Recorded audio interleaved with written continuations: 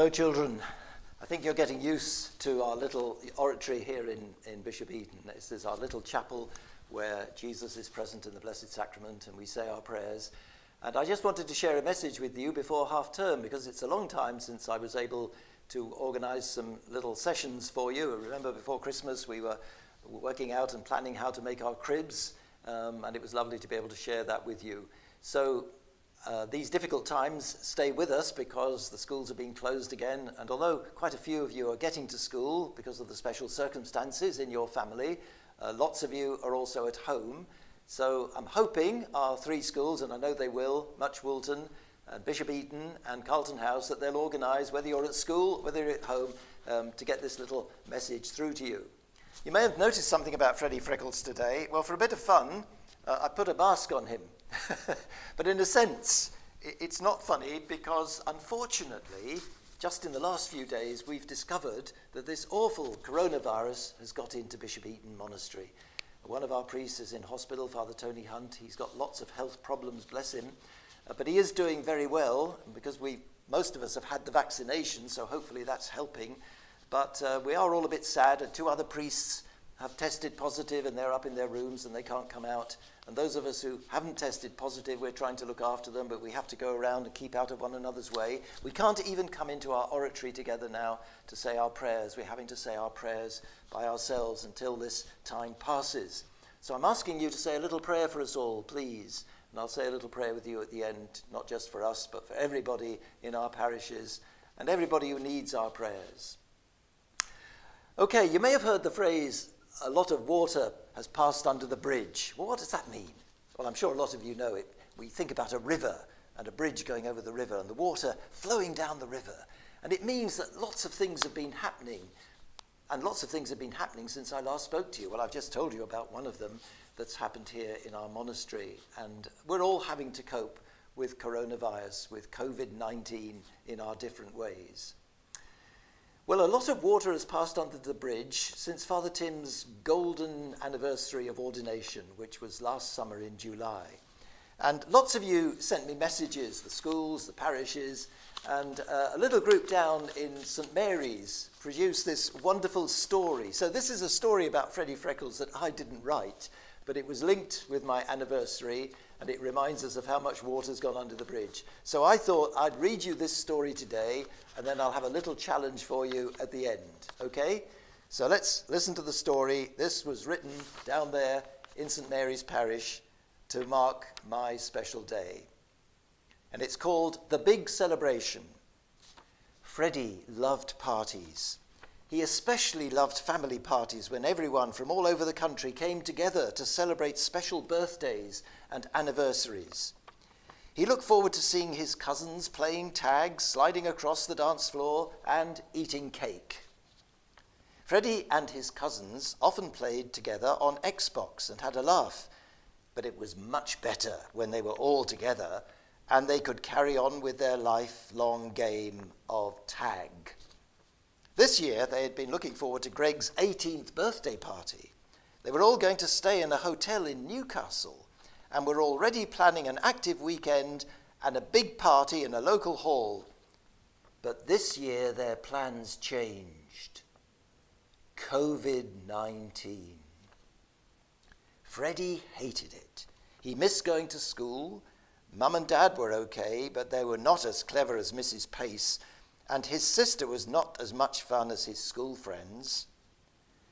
Mum had explained that staying at home was important to protect people, and Freddie did understand really. Besides, it was fun to go to school and to Mass in his slippers. He still really wanted to be with his big cousin on his special birthday, though. Mum had a plan. They couldn't be together for a party, but they could still have a party. On Greg's birthday, Mum was busy baking a cake. Cake? Why? They couldn't go to Newcastle, could they? She put up banners and party balloons and set the table with sandwiches, jelly, and cake.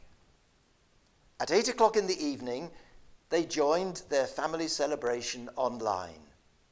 Greg was delighted to see all his cousins, and when they sang happy birthday, each house brought in their own cake and blew out the candles together. They couldn't play tag or slide across the floor together, but they could still celebrate.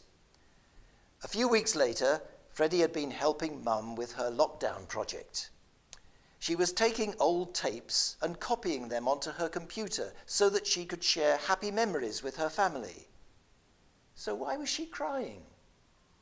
She explained that they were happy tears because she had been watching her mum and dad's golden wedding celebration, and it was wonderful to see so many friends and family coming together to celebrate 50 years since the day they were married. Before the party, they had a special mass, and Freddie's nan and granddad received a very special blessing from the Pope. They were just so happy. At the party, there were lots of people, friends from years ago, and lots of others, and they had met over the years, and, of course, their family. Freddie remembered it too. It was a special celebration, because even though he was still only 6, he had been allowed to stay up late and join his first big party. There was cake, a slidey dance floor, a massive game of tag, and a bubble machine. They danced and burst the bubbles while sliding and playing tag. It was bliss. Mum made a boring speech, but people laughed. Then Grandad thanked everyone and told them all how lucky he and Nan were to have such good friends, and his biggest thank you was for his grandkids, Freddie, his sister, and his cousins. Grandad enjoyed time with them the best. The last thing Freddie remembered was falling asleep and being carried to the car in his dad's arms. All that tag makes you tired. This gave Freddie a great idea. Mum had mentioned that another party had been planned for this year to celebrate 50 years since Father Tim became a priest. He knew that the adults in both parishes and Father Tim's friends and family would be disappointed that they would not be able to celebrate together. He was sure that Father Tim was looking forward to all that cake, playing tag with his friends and sliding on the dance floor too. So what could they do instead? He thought about Greg's celebration. They all came together to sing Happy Birthday, but what would be the right song to sing for someone who was celebrating 50 years as a priest? And then he thought of Father Tim's favourite song. He sings it every time they have a school mass, and all of his friends join in with the actions. So all together now. And of course, they sang, "It's me, it's me, it's me that builds the family." I'm not going to sing it for you now. I did that a little while ago when we ended one of these sessions. But anyway, you sing it to your heart's content if you're in a safe place. But what I do want to say to you is thanks again for all those messages of goodwill. Thanks for that story. And why don't you think about writing a story about COVID-19, because it's still with us, as you can see, and think of a story about Freddie Freckles and how helping people during this difficult time, or whatever, just a story that will bring joy and peace to everybody as we struggle in these different ways. And maybe you could work on that with your family, or if you're in school, with some of your friends and your teachers. I don't know, I leave it with you. But wouldn't it be wonderful if we had a whole load of wonderful news stories about Freddie? And maybe you could even use half term to be thinking about that. They don't need to be long stories, as you could see, but just thoughtful stories, which will get us all thinking. And if you get them to me, well, I'll have a look at them, and who knows, they may go and be read and shared by lots of other people.